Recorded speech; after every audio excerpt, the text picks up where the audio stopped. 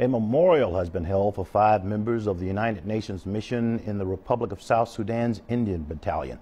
The UN Peacekeepers died along with 7 others in an ambush in Jonglei state on Tuesday. India currently contributes the largest number of troops to UN peacekeeping missions worldwide. Speaking at a ceremony, India's ambassador to South Sudan described it as a senseless attack. Clementine Logan has more.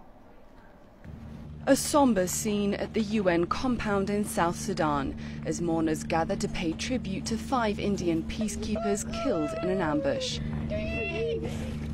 Speakers paid homage to the courage of the men described as fighting until their last breath to protect their colleagues.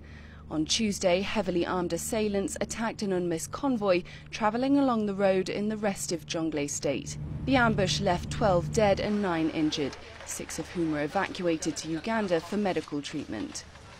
These brave men and gallant men who lie before us today have dedicated their lives to the service of peace and stability in this troubled part of the world. But as we see now, they have made the ultimate sacrifice. Instead of celebrating their achievements, we rather gather here to mourn their demise.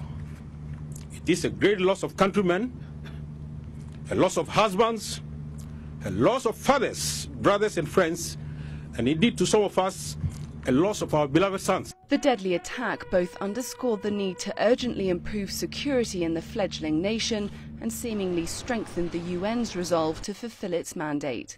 This mandate and this mission does not end with such an attack. This horrendous act, which we hope is an isolated incident, will not stop us from carrying out our work. We will carry on and persist in our collective resolve to work with and for the people of South Sudan in building their new country. We will not be deterred. South Sudan's Deputy Minister for International Cooperation described the ambush as callous, savage and senseless. He was quick to reaffirm his country's commitment to working alongside UNMISS, which has been more vocal in recent weeks about the need for increased civilian protection in Jonglei state.